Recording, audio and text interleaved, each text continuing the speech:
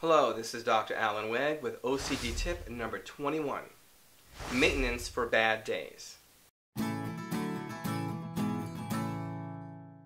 There may come an occasional day where things have just really been tough for you, either because your OCD is raging out of control or just the stressors of everyday life.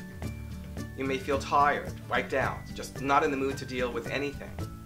Of course, on those days, it's going to be really challenging to engage in your exposure therapy exercises, and you might be tempted to say, well, let me just skip the day. Don't. Instead, engage in maintenance therapy.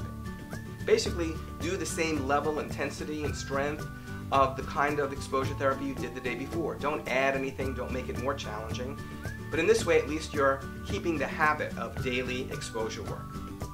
This is going to help you stay on track and meet your recovery goals. This is Dr. Alan Wegg. See you next time on OCD Tips.